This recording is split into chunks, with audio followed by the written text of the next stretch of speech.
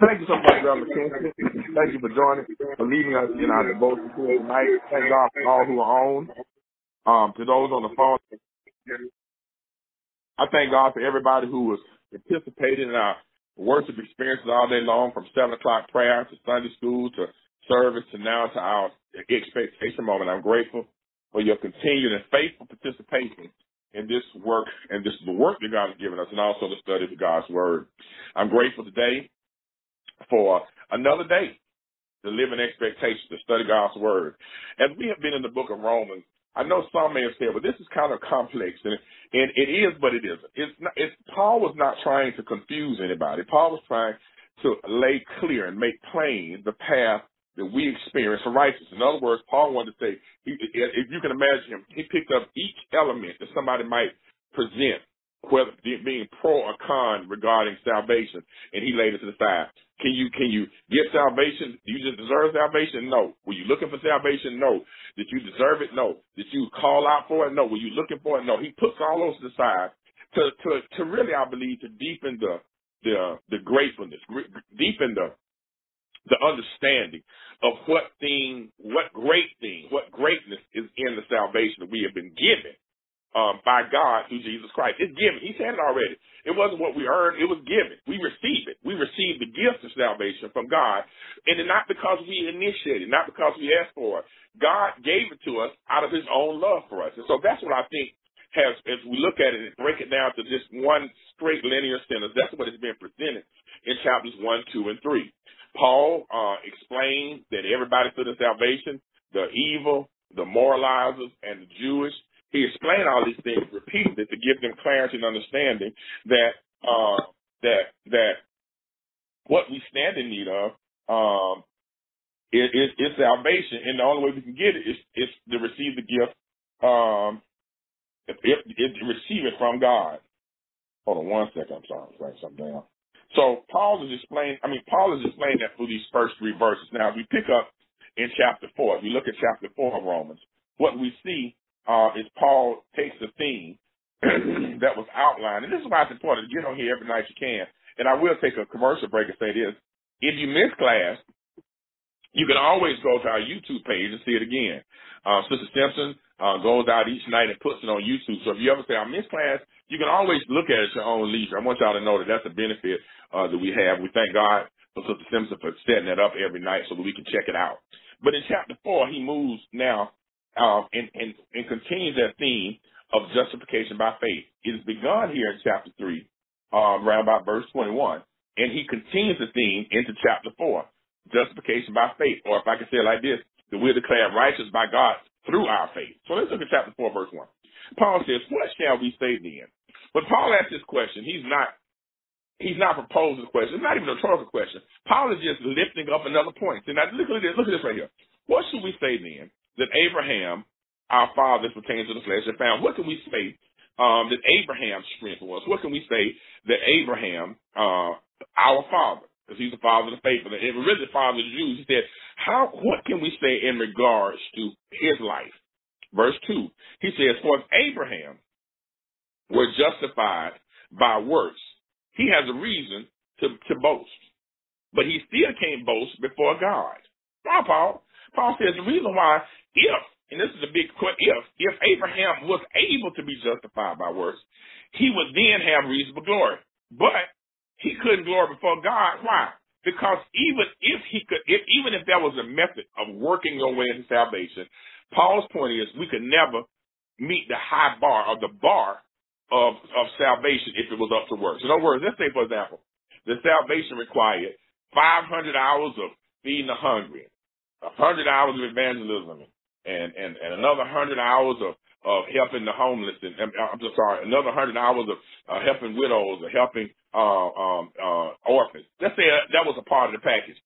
We would never, somehow or another, we would not be able to reach that bar on our own. Works wouldn't work for us. How many could agree with that?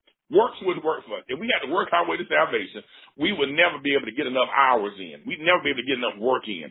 So Paul says, even if that was a possibility that we could be justified, or Abraham could be justified by works, he couldn't go before God and say, hey, God, I got it, because he wouldn't be able to meet the bar. Verse 3, he said, for what hath the scripture said? Abraham believed God, and it was counted unto him for righteousness. Now, if anybody was in Sunday school, don't y'all remember this right here? This was in Sunday school. Genesis chapter 15, verse 6. Why was Abraham declared righteous? Why was he justified? Because he believed God. And so Paul is kind of opening the door, if you would, he's opening that door to let us understand the gift we got. If we could work to get it, we wouldn't be able to work to get it. If you understand what I'm saying. If that was a possibility, we still wouldn't meet the bar because we wouldn't be able to make the requirement of the work that was necessary to work our way to salvation. He says that salvation truly comes as a result of the fact that Abraham believed God. When God came and told him, all these stars in the sky, these will be yours, all these will be yours. This will be how great those who come out of your loins will be. The Bible didn't say that Abraham challenged God or said, well, God, give me some data points to give me some more information. He simply believed God, and the Bible says it was counted. It was put on his account for righteousness. That's what it was. And so I want to pause here and just think about how good we have it. We don't have to work to. We work from. All we have to do is do what? Believe. And therefore, God's righteousness is imputed to us. See, God is the only person who can give you a deposit of righteousness. There's no man ever has been that can walk that walk except for Jesus Christ our Lord. And God deposits that on our account as we believe in him and believe in Jesus as our Savior. So we can't, I ain't got no depository of righteousness to give you. I don't have it because I'm glad I got mine. The deacons, mothers, nobody has a depository like, let me go ahead and direct deposit for righteousness. Only God. And God says, I'm not going to give it to you because you work, because you can't work to get it. I'm going to give it to you, just believe in me. That's beautiful. That's power right there. I'm excited about God's plan of salvation. Right there, I'm excited that that's what God's plan was. If they just believe in me, I would put it unto their account for righteousness. Look at verse 4. Now to him that worketh is reward not reckoned of grace, but of debt. He says, again, he's kind of opening that door. If you can work for it, you would be operating from a place of debt. In other words, you'd be trying to work to pay it off. If you got a mortgage on your house or a car note, you're working to do what? To pay it off. So it's more of a debt situation. God, out of his love, simply asks us to believe, and he gives our righteousness. So there's no payback because God says, if you believe in me, I'm going to give you righteousness. So we're not in debt. Instead, we are in relationship, responding to the gift God has given us. See, it's a whole different ball game if somebody pulls up and gives you a car and says, okay, here go you pay your payment over 72 months, this is yours. Or if somebody just pulls up and hands you the key and says, this is yours, but I want you to have it. God has given us a gift because he wanted us to have it. And all we had to do was receive it by our belief. I wish am I making some sense here? This is important for the Christian to understand. Why do we have joy? Because God gave us salvation through Jesus Christ. Why do we not have to be worried and tossed into and fro trying to see, did I make it? Did I make it? Because God gave it to us. He didn't say you got to work for it. He said you got to believe in me and I'll give it to you. And we're not in debt to God. We're working because God loved us. I want to say that again. We're not working out of debt by serving God. We're working out of love for God having saved us. That's what I want to say tonight. Verse 5. But to him that doesn't work, but believeth on him that justifies the godly, his faith is counted for righteousness. He said the person who doesn't try to do it, but instead walks into a relationship with God by believing on God and receiving and having the counted for righteousness, that's the posture we're in. And it's not a laziness. In other words, it's not saying that you got to just sit tight, because James said faith without what? Works is dead. So the work we engage in is as a result of our faith, as opposed to our work to be justified and declared righteous before God. So he said, if you work and don't accept the grace of God, you short.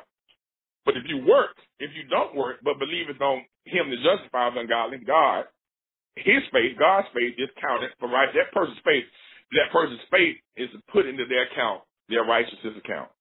Verse 6 says, even as David also describeth the blessedness of the man unto whom God imputeth righteousness, their works. Y'all remember when David said that? David said, blessed is the man that God has given him righteousness, imputeth righteousness unto him without works. David in the Old Testament concept understood the prior to him there was a labor in order to have your sins covered. There was labor, there was sacrifices, there was offering, there was work, just to have your sins covered. David says, And there was no righteousness. It was just coverage of sin. David said, blessed is the man unto whom God imputed righteousness without work. Blessed is the man. Then God simply says, your account is clear, and now your account is full. Your debts are paid, and now your account is full. That's what God is saying. And God said, blessed is the man. What are you saying, David? David says, the man that understands that through faith in God, through belief in God, that receives in the righteousness of God without works, is a person, a man that should be satisfied, should be happy, should be in a place where there's just no worry, no fear, no doubt, because you know that what you receive, it can't be renewed. It's done. God's work for us is done. Our belief in him is complete and total in receiving the righteousness of God in our lives. Paul said that man is blessed. And so every now and then when you feel a little down and a little off and kind of a little weary, say, I'm blessed. And if you might not have the car you want, the house you want, the job you want, might be a little tired, but you can still say, I'm blessed. Why? Because God has imputed his faith, his righteousness onto me without me having to work for it. That's why we blessed. That's why we blessed. So it's time to start a list of why we blessed, okay? That's number one. We're blessed because God has imputed righteousness upon us without our works. Let me get one more verse here, if y'all don't mind. I mean, I really meant to do just a few verses because y'all been with me all day. Like, I've been up all day. But let me just give me a couple more minutes. Verse 7, he says, blessed are they whose iniquities are forgiven and whose sins are covered. That's a blessing. That's number 2. Having God impute his righteousness on us without works is a blessing. But also those whose iniquities, sins, the nothingness that we've engaged in our lives that are forgiven, that are taken away. So if we talked about that today, the word iniquity kind of speaks to the concept of that it adds to nothing. The iniquity doesn't get you anywhere. Instead, it takes away. Nobody on this Zoom line or phone line has probably ever had an overdrawn account. But it's nothing. It's worse than being at zero. If you're at zero, that means if you make a deposit, you'll be in the plus category. But if you're negative, and I know y'all know about this, but if you've ever been overdrawn, even if you make a deposit, you're still overdrawn. Paul is saying here, right here. So the child of God, God has not only covered our, taken away, forgiven us of our sins, brought us back to zero, but then he covers our sins. So now, and then as you connect that with verse 6, he's imputed us righteousness. He takes away our debt, brings us back to zero, and then imputes us and righteousness into our account. So we went from being in debt, we went to being overdrawn to having a full account simply by the work of God that came as a result of us believing in God. So sometimes we got God imputes our righteousness with our works. That's number 1, blessing. We're blessed because we have our iniquities forgiven. We're blessed because our sins are covered. But this last one is even better. Blessed is the man to whom the Lord will not impute sin. That's heaven. It's one thing to have give you righteousness, but then when we are in Christ, how do I want to say this? I want to say this the proper way. It's one thing to have God give us righteousness without works. That's great. That's great. It's another thing that God forgives us our iniquities, take our account out of the red. It's another thing to say God covers our sins. Between these two, now we're in the black. But then the man whom the Lord will not impute sin, that God, because of our relationship with him, even when this is why we can say this. When John says, when we confess our sins, God is what? He's faithful and just, forgive us of our sins and cleanse us of all unrighteousness. That means because of our relationship with God in Christ, that when we have sinned, God has given us a provision that sin does not get added to our account if we confess our sins. Let me be clear about that. You can't just do anything and say, well, we talked about that at church today, that sin is deadly. We know that. But as we are forgiven of our sins and God has given us provision through our relationship with God in Christ, as God has given us that means that we get when we sin, when we confess our sins, God will then do what? Not count it to our account as sin. That's a blessing. Because if it was just a one-time thing, we just got forgiven, but we had to walk and say, I don't want to mess up. And that's why I love this, the scripture says that Jesus is able to keep us from falling. Even when we fall in sin, because of just the weak nature of our flesh, as we are aware of it. And this was Saul's problem. Saul wasn't aware. Saul was so caught up in himself. Saul didn't realize he was wrong. But when you realize you're wrong, when you see it, I pray this all the time, Lord, let me be aware.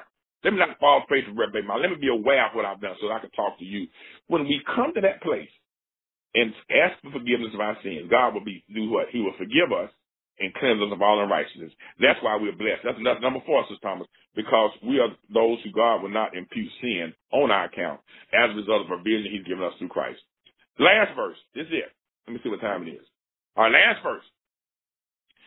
Cometh this blessedness then upon the circumcision only, or upon the uncircumcision also? He says, does this blessedness only come to those who are circumcised, or does it come upon the uncircumcised also? He said, for we say that faith was reckoned to Abraham for righteousness. He said, now, is this a blessing only to the Jew, or is it for everybody? He said, now, and Paul's making a case here. He says, because the point is that we're saying now that faith was reckoned to Abraham for righteousness. He said, so if that was it, if it wasn't because of being a Hebrew, if it wasn't because of that, then it seemed like everybody should qualify for it if they simply have faith. That's his question. So he's saying now in verse 10, he says, this is how it's counted. How was it reckoned? What was the mathematical equation on it? When he was in circumcision or in circumcision, he's saying that was the faith of Abraham accounted to him when he was circumcised or before he got circumcised. Not in circumcision, but in uncircumcision. He's saying that Abraham, that was not even a covenant at that time. So the law couldn't bring it about. Abraham was declared righteous before there was ever a covenant with God. He had his own covenant, and that covenant was one of belief and faith in God. That's the Abrahamic covenant. Moses had a covenant, but this covenant was based upon belief. And so Paul is simply saying that nobody is excluded. No racial history, no religious history, no ethnic background, no geographical location prevents you from experiencing this imputing of righteousness or this blessing. It's not you're not kept away from it as long as you have faith and believe in God. I'm going to stop there tonight, but I think that's something for us to go to bed on night. We should be grateful. If you believe in God and believe that Jesus is your Savior and God raised him from the dead, if you believe that Jesus died for our sins and that God raised him from the dead, we have a reason to be grateful every single day because God has He's done both things for us. This is just four in these verses. He's imputed righteousness without works. He's blessed us because our iniquities are forgiven, our sins are covered, and he will not impute upon us the sin. And all we have to do is believe. It ain't about what church you go to, what denomination, how long you've been in church. If you believe, God does these things for us. And that, my brothers and sisters, I close, is something to be thankful for. I'm going to stop tonight. Y'all been faithful and diligent to the Lord all day. But the day is 7:23 on this Sunday night, September 4th. And I pray as we go into this new month that God will bless us richly with his presence, his power, and the power of his presence. And I pray that this month we will grow closer to God and that we love and trust and believe and have faith in God more than we ever had before. God bless you. Let us pray together. Father, in Jesus' name, we say thank you for all of your blessings, all of your grace, and all of your mercy. We thank you, Lord, that you and you alone have reached out to us, Lord, out of love and given us your only begotten Son, Jesus, as Savior.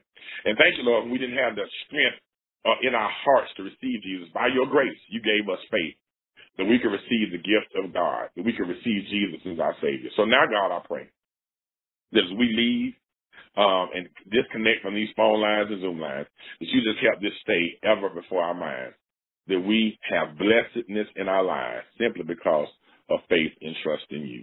I pray, God, you bless every household tonight, every individual believer that's on these lines tonight, and every family that's represented tonight. I pray, God, this night that you would, by your love and by your power, Lord, I pray that you would, by your love and would, by your power, let your word get in our hands and feet that we can serve you better. Let your word get in our hearts that we may be strengthened in our inner man, that we will be strengthened in our inner man. Lord, let your words get in our ears that we can hear your word over everything else. God, let your word get on our minds and in our minds. We might have peace that surpasses all understanding, and that the fiery darts of Satan will be quenched. God, let your word get on in our ears, on our tongues, on our lips, in our throats, and in our lungs, so we can declare your word to a dying world, to each other, and to ourselves. God, grant us peace, grant us joy. Grant us the capacity to love you and love our neighbor. God, we pray again that you build a hedge of protection around us, that the fiery darts of Satan will be quenched. And God, give us ability to give you thanks in all things, because we know that this is your will for us in Christ Jesus. And finally, Lord, give us an understanding of the facts of our salvation, so we can rejoice in you. It is in Jesus' name we pray. Amen.